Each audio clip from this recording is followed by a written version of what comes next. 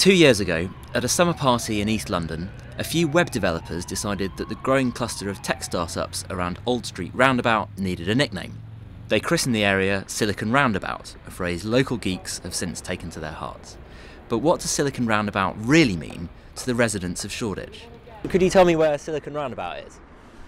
I've never actually heard of it. Nope, never heard of it. Don't know what it is.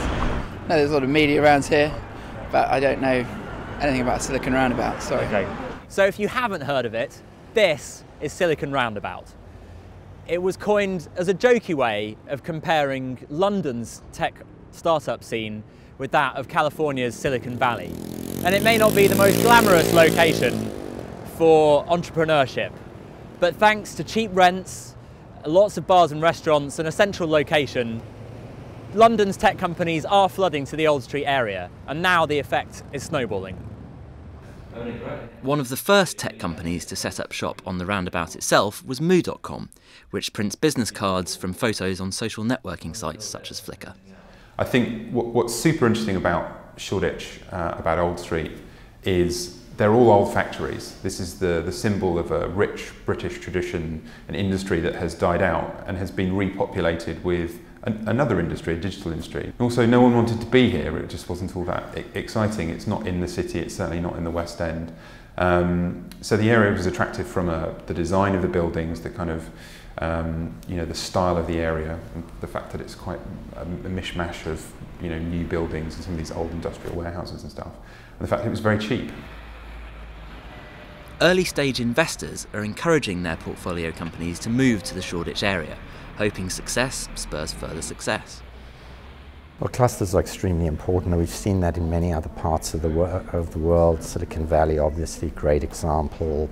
The part of London that we're in right now, around the Old Street Roundabout, has proved to be a real magnet for technology companies. And these companies tend to work in a very informal way with one another in the same space. And it's that informal conversation that takes place over the water cooler, the coffee machine, that is energizing.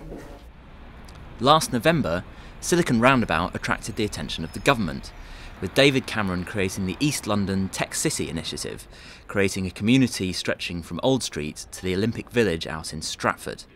Entrepreneurs such as Ian Hogarth of Songkick, a music community, see opportunities for the government to make a real difference to startups. I think the government's role in stimulating activity in East London's tech startups should mainly be an infrastructural role. So the first obvious thing is if we had really amazing, high caliber broadband wired through all of this part of London, it would make a big difference. Another is the legality of getting amazing technical talent to join your startup wherever they are in the world. So just making the visa process incredibly straightforward for, a certain group of companies based out in East London would be a huge asset, I think, for the UK tech scene. But some local entrepreneurs, such as TweetDeck's Ian Dodsworth, are sceptical about the tangible benefits of Mr Cameron's attempt to formalise the Silicon Roundabout scene. I think it feels a little bit artificial to try and layer something on top of this kind of natural, organic collection of people that have come together for financial reasons rather than anything else.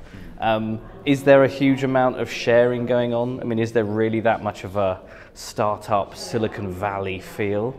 I would kind of argue there isn't. This is a very cheap place to be. But would we like a nice office in Knightsbridge? Yes, we would. That would be very nice.